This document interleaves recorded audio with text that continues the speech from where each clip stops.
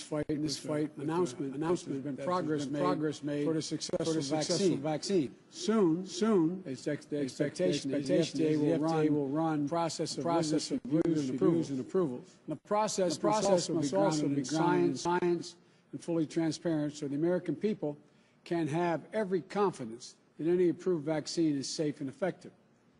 At the same time, it's clear that this vaccine, even if approved, will not be widely available for many months yet to come. The challenge before us right now is still immense and growing.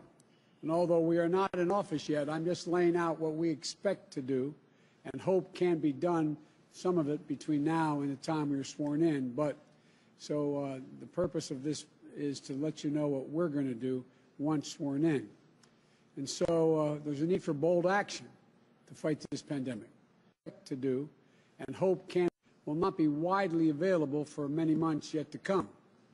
The challenge before us right now is still immense and growing.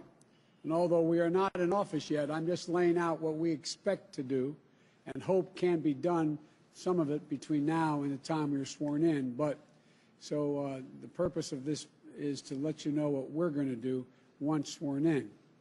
And so there's a need for bold action to fight this pandemic.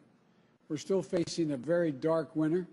There are now nearly 10 million COVID cases in the United States. And last week, we topped 100 cases in the United States. And last week, we topped 100 cases in the United States.